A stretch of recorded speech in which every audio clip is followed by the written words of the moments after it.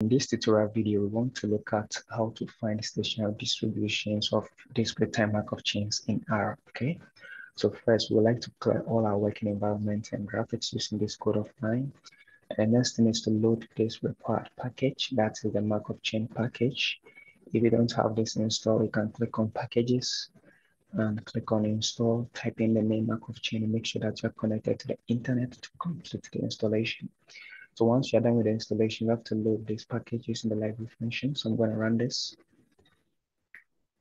All right, so I'll double run it. So now let's take an example. So we are going to use this example. We have already seen this from our previous tutorial, okay? So from our previous example, we considered a two-state discrete time Markov chain as a model for rainfall in a certain town. The one-step transition probability matrix is given below, where W denotes wet day and D denotes dry day. So we want to find the proportion of wet days in the long run, okay? We try solving this manually and we obtain the following results.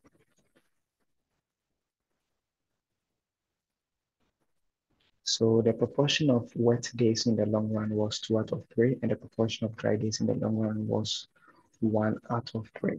So in this tutorial video, we just want to learn how to use the software to get similar results. How do we use the software to find stationary distributions, okay? So let's jump into our R Studio. So the first thing I want to do is to create our transition probability matrix, okay? So let me highlight this. So let me go back to the slides.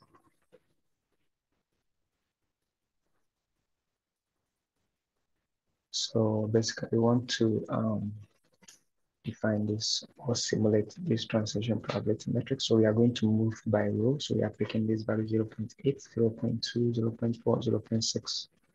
So that's basically what we have here. So by row is true, and the number of rows to be 2. So that by default, the number of columns will also be 2. So let me execute this, Control Enter. So let me see the result.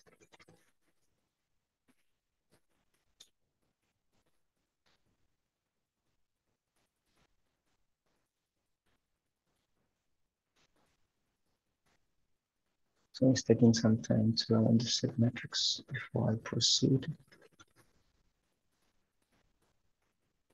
Oh, yeah, so here we go. So we can see the metrics now. So the next thing is to add the current state and the future state, okay?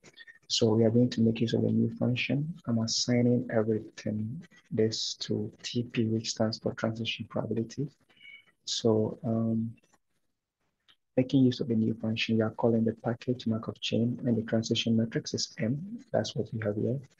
And the state now is W for wet day and D for dry day. I'm giving it a name DTMC. You can choose to give it a different name. So let's execute this, Control Enter. So here we go. We have now simulated the transition probability matrix, right? This one. So now the next thing is, how do we find the stationary distributions? So we are going to make use of the steady state function. Okay, so this function will help us to know the proportion of wet days or dry days that the Markov chain experiences in each state as the number of transition becomes very large. Okay, so let me execute this, Control Enter, or you can click on this to run. All right, so here we go. So let's try and compare the results.